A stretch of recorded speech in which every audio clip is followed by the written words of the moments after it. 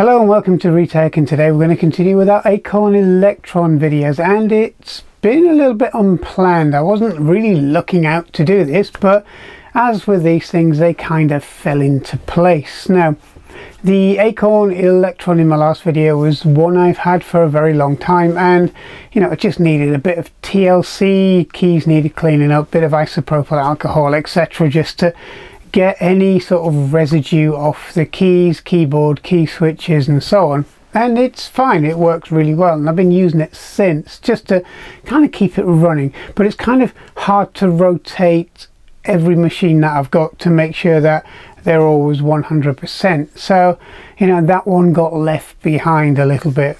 Now, that machine has had bits that have been lost through time, such as packaging boxes, manuals and all of that kind of stuff that went along with it. Now, I was doing a bit of a kind of browse as you do on various websites, and I came across this, which is in this box here, which is what we're going to cover today. And you could probably guess it's another Acorn Electron, but it's a complete new one, or it appeared to be complete and new or newish in the box on the advert. And I decided to take a bit of a chance, because at the moment these are relatively cheap. I mean, the Electrons never really seem to gain a massive amount of kind of aftermarket following, retro following, but they actually deserve to. But because of the lack of following, you know, because mainly people look at Commodores and Sinclairs and, you know, units like that, the Electron tends to get forgotten about. And because of this, their prices are fairly reasonable, and it's nice to be able to get a good one. And this is what we're going to look at today, a hopefully good Electron. I have not taken it out of the box. All I've done is cut the tapes, because I wasn't sure if that was what had arrived or not, because I ordered a few bits and pieces, and I've just left it as is. So let's take a look at the Acorn Electron. Hopefully this is going to be as near to new as possible. So let's take a look. Okay, so here's the box here, and basically, as I said, it's just had the tapes cut, so we're just going to open it up, and immediately we have a little bit of software, and we have Spink's Adventure and Snapper, and these are all Acorn soft products, and you can see how they kind of evolve with the list of titles kind of growing on each box. And that was what was happening.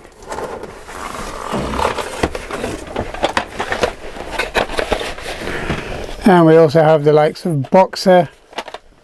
Again, very few titles on the box at this point. And then we have Monsters, which has a few more titles on the box there, as the Acorn soft catalogue started to grow. And also Starship Command, which again, we're getting a few more titles that they're releasing for these. And these look in very, very good condition. So it'll be nice to find out if these actually do work, because it looks like that was the entire collection for this machine when this machine was new or purchased. So yeah, it might be that this machine is a very unused item, but we're going to take a look. So what we're going to do is we're going to take it out of the box, and then we're just going to go from there. So what I'll do is I'll remove the box, and you'll see the inside, or what's in the box, on the desk, rather than trying to manhandle it out in front of the camera. Okay, so this is the Acorn Electron out of the cardboard box, and it's complete in packaging. It's got a little bit of damage here, but nothing really to write home about, and it's in fairly good condition as I spin it around. And as you can see, it's the usual 1980s fare, and what I mean by that, it's very dystopian. How dystopian was the 1980s, and was everything that everybody did with design. I mean, Sinclair were one of the biggest kind of feeders of the dystopian world, and Acorn Well, kind of the same mindset, I'm guessing, because Chris Curry and, you know, a lot of the people who worked for Acorn as well were ex-Sinclair, and I think they may have had the same kind of mindset. But when you look at it compared to a box on a Dragon 32, which was a Welsh machine, it was either a very plain Dragon 32 box with red dragons on it, or it basically said the family computer. Well, this says neither. This says we're all doomed, basically, on the box, if you look at it from this point of view. You have the Rubik's Cube, very 1980s icon, and it was something that a lot of school kids had. I mean, in fact, most school kids had one of these, and, you know, you could see them everywhere on everybody's desk at school at one time or another. You have a pencil stuck in the ground, which is on fire on top of what looks like part of a chessboard. Yeah, very strange, very odd. You also have what possibly is meant to represent silicon chips or something similar flying in the sky. Then you've also got two people not sure what they're doing under a massive Jodrell Bank style radio telescope, and it's all very bizarre. And you have a massive wall in the background. You know, maybe it's because a precursor to Donald Trump's wall that he wanted to build, or it's keeping everybody out from this part of the dystopian universe. Maybe not sure.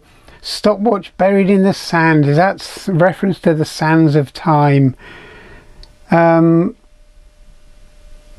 odd, very odd. You've also got something that looks like the Parthenon, or something out of Athens, or even something as close to home as the monument in Penshaw in Tyne and Wear, which is a very similar monument to this, which again was a bit of a folly. Maybe it's all reference to the early microcomputers being a little bit of a folly at times. I don't know. It's just very odd kind of imagery here with an Acorn mug, or what looks like an Acorn mug, and a massive feather. Really bizarre. And then we have the Acorn Electron at the bottom. Maybe this is kind of a picture window on a time before the Acorn Electron. You know, a time of darkness and a time of pre-technology and a time where mankind was not deemed good enough or technologically advanced enough. Maybe. Or maybe it's just some random dystopian imagery that just about everybody had in the 1980s, and this seems to be it. Anyway, we'll move on from the analysis of the marketing brains of the 1980s. It's all a bit weird now. So we look down to here on the bottom, just below the Acorn Electron, we have a list of things that it's very good at. 32K of RAM, 32K of ROM, high quality TV output. Yeah, not really, but you know, the RGB output on this was very good. Uses BBC Basic, identical to that used on the BBC Micro. Yeah, kind of, sort of, with a few omissions. Has a full-size professional keyboard, and it does. That I agree with it. The keyboard is, as I said before, one of the nicer keyboards on any Micro. Outstanding colour graphics, yeah, kind of. Free introductory cassettes with example programs and a guide to basic and a programming course book. But you could also get the expansion for units, such as the interface one, which bolted on the back, and so on. So yeah, not too bad. So if we quickly sort of spin it around, it's on its side, but you get the idea. It's basically, it's school, Acorn Electron, it's home, running your business, which actually looks like the inside of a office at Acorn. So they've just kind of used somebody's office there. Again, at home with the kids playing the games, and at home with the younger kids learning or playing the games on it. So, you know, very, very rounded kind of thing there. But yeah, I just can't get over how dystopian everything was at the time. So let's have a look, see what's in the box. So I'm going to try and get it out, so I might have to cut away because these are notoriously difficult to get out of the packaging, and I really want to take my time because I don't want to tear it.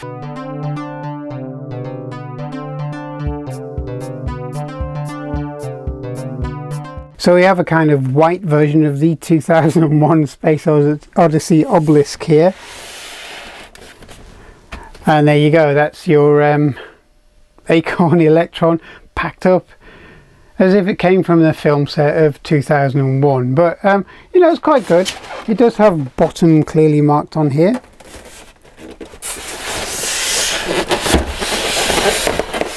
And it's very squeaky polystyrene. It's not quite as aesthetically pleasing as Sinclair models with its embossed Sinclair logos on the top or on the packaging, but you know, it does its job. So anyway, in the box we have a very tightly packed machine, really. So we'll start with this, which is the introductory cassette. So that was in the package and that was mentioned, which is quite nice. It's still in one piece. We also have the start programming with the Acorn Electron, which is a nice addition, but it's also got the vendor's sticker on the bottom. I wonder if they're still around. John T. Miller in Tyne Wear. But you know, it might be an idea to give them a try one day. But it's alright. It's full of very time consuming listings, which I'm sure we all found very, very interesting in the day. And then we have the user guide, which is again been stickered up with the vendor on there. And you know, it just like every other Acorn manual, it's very comprehensive and very well done. Okay, so we should have a cassette lead, which is what we have here, followed by the power supply brick. Now I won't be using this initially because I haven't tested it, but I must say it's still got its clear sticker on the top, so it's never been taken off. And they're quite beefy power hordes, really, because they run at 19 volts, 14 watts. Yeah, it's quite up there, really, when you think about a lot of the micros at the time run really at the board level at around about 5 volts. So it's got quite a beefy old power supply on there. And then we have the Electron itself, and I must say it looks just about immaculate. I think the vendor was quite right on this one. In fact, the keyboard feels like it's never really been used, which possibly it hadn't, other than kind of loading and saving, or loading a game, to be fair. And it's even got the original edge connector protector on here as well. Just spin it around. Yeah, it's pretty much unmarked. All the embossing on the back is nice and clear. The white on the serial numbers, etc., is still white, very white. There's no marks or wear on the rubber feet. And yeah, I'd say this was virtually unused. I think it was probably used a few times and then put back in its box. You know, maybe it wasn't for them. Maybe they wanted a BBC Micro and they were a little bit disappointed when they wound up with this on Christmas Day in 1983-84. So why did I buy it? Why did I buy this particular model? Well, mainly because it's been decades since I've seen an Electron in a box all packaged up correctly like this, and it's a complete unit. I don't have a complete Acorn Electron. I have a well used, battered and bruised Acorn Electron, so it would be nice to see if this one actually does work. I have no doubts looking by its condition, and to find out if it can actually load a game as well, which is what we're going to do next. But back to my reasons, it's because I don't have one. I don't have a good working Acorn Electron that's been unopened, unmarked, is in pristine condition, not dirty or faded. This doesn't look like it's ever been out of the box, and one where I can just use whenever I need to and not worry about it failing, or not worry about it failing because it's been abused. Failing because of age, possibly, but you know, one I can literally rely on if I want to use it on a daily, weekly, monthly, yearly basis. And that's the reason I ended up getting this Acorn Electron.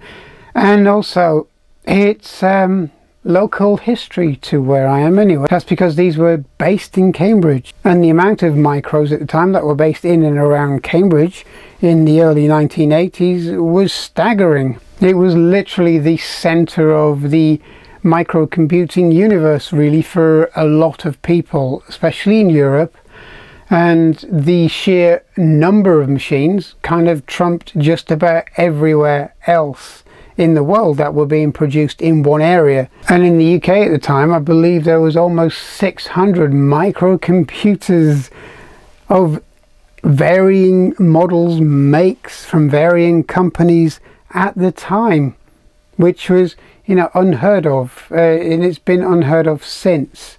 So yeah, it's a little piece of history. So let's get this on the bench. Let's see if it powers up with a standard cassette recorder and a game. I think I'll pick Snapper because, you know, it's kind of an iconic game for one of these, and we'll go from there. So let's see if it does actually work. So here we have a representation of the 1980s desk.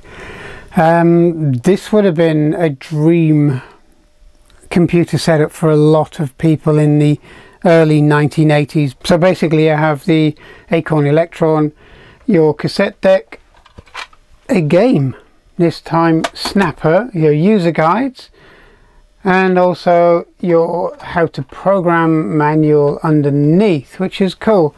And this would be the average kind of setup, especially when you start out with one of these microcomputers and then you start wondering what you can do with it. And I think the first thing that most people did was reach for a game to see what it could do, and this is what we're going to do. We're going to put Snapper on.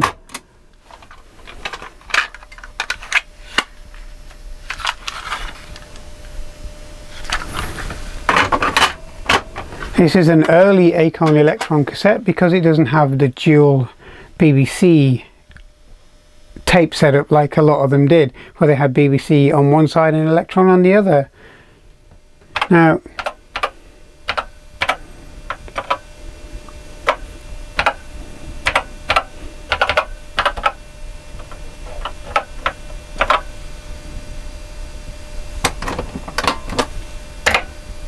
and there you go. As you can see, it's starting to load in now. It'll take a few minutes, so we'll just come back to it. But while it's loading, it was very good in the way it handled its cassette routines. It was not that massively sensitive on volumes. As long as you had a decent quality cassette recorder, these machines would actually be okay. They weren't very finicky, there we go, in the same way the ZX Spectrum was with its volume, and a lot of other machines as well had the same issue.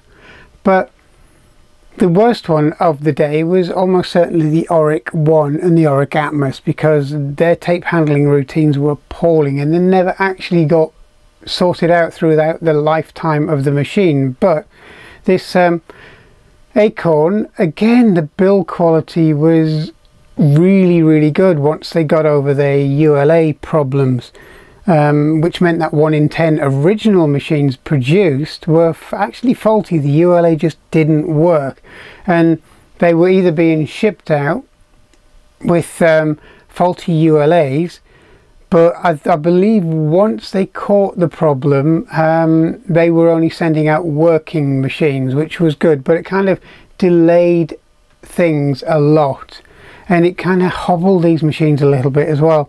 And also these machines came out slightly too late to market, because they came out at the time when most people who wanted a micro had already bought one the previous year, and that was a problem. And it was their own problem, really. It was a kind of problem of their own success, because the micro boom really sprinted off for about 24 months, okay, between 1981, really, from the ZX81 kind of standpoint, which was the first machine to kind of sell over 1 million units, all the way through to the end of 1983.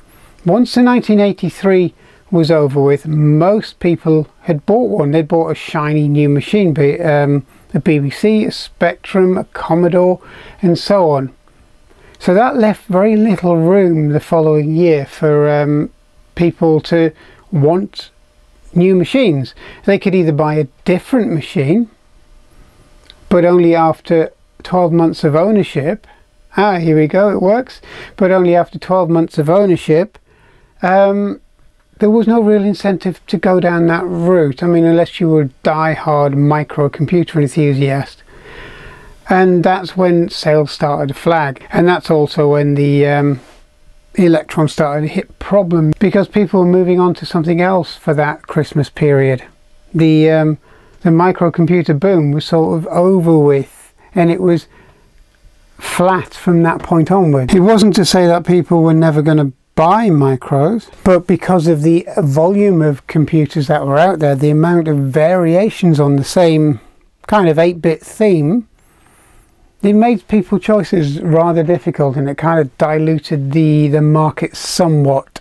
So, you know, unlike other parts of the world where they had very few choices of micros, their home produced micros did very well. Or in the case of the Auric 1 and the Auric Atmos, they did very, very well in other countries such as France, where there wasn't the competition.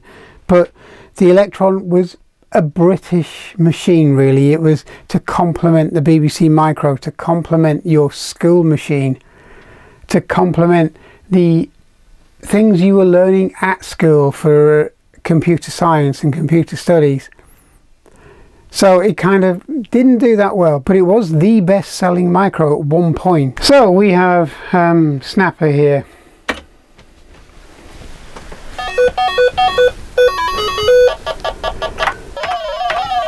It's not a bad clone of Pac-Man, really. You have limitations of only having one channel sound. But you know, the ZX Spectrum wasn't far different at the time, and a lot of other micros had limited sound, so you know, comparing it to a Commodore 64 was never going to happen. But at the end of the day, it played most of the games that you would ever want to play on an 8-bit machine at the time, and it did very, very well. So as far as a gaming machine was concerned, it was relatively competent.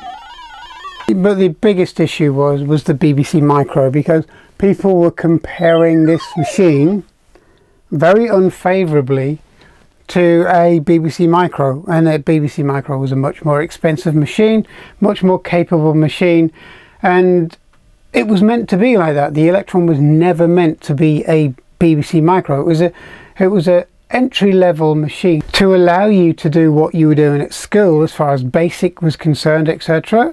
And it was a machine that was very well built and had a decent keyboard. It wasn't cut down to a fashion like the ZX Spectrum was, or the Auric 1 was, and the reviews at the time didn't seem to get that. They focused on its limitations in comparison to the BBC Micro. They should have compared it to other machines, and it would have fared very, very well, because to be honest, it's so much nicer machine than a Dragon 32. It's such a more rounded machine than a Aquarius. It's such a more accomplished machine than the Auric 1. But people didn't see it like that. They just saw it as a very slow, very hobbled BBC Micro, which was a shame, because got quite a soft spot for the old Elk, and it should have done better than it did. but it's again, it's part of history, and that's how things go. So there you have it. We have an almost pristine, in fact I would say pristine, Acorn Electron, almost as new out of the box, and I'm very, very happy I've got hold of one. And that includes the software that came with it as well, and everything else that came in the box, because it's taken me a while to find a really nice one, and I'm glad it was as described, because you never know, you always take a chance. The Acorn Electron deserved more. It deserved a lot more than it actually got in the market. It deserved more recognition than people gave it, and it deserved to do better than it did. But you know, time marches on, and history kind of attends to itself, which is what this is. This is a piece of history, almost 40 years old, and I, for one, I'm absolutely stacked that I got hold of one, and it's gonna hopefully be used a lot more than my original one, which is still kind of up there on the shelf up there, which is serviceable, does work, but you know, it's had a hard life, so I'm glad I got hold of this. But anyway, so I hope you enjoyed this, and I hope you enjoyed just following me as I unbox and test out a really pristine Acorn Electron, a blast from the past. Okay, so thanks for watching. Please subscribe, please hit the like button if you liked it. If not, well, you know what to do. Thanks a lot, and I'll see you soon. Thanks, bye bye.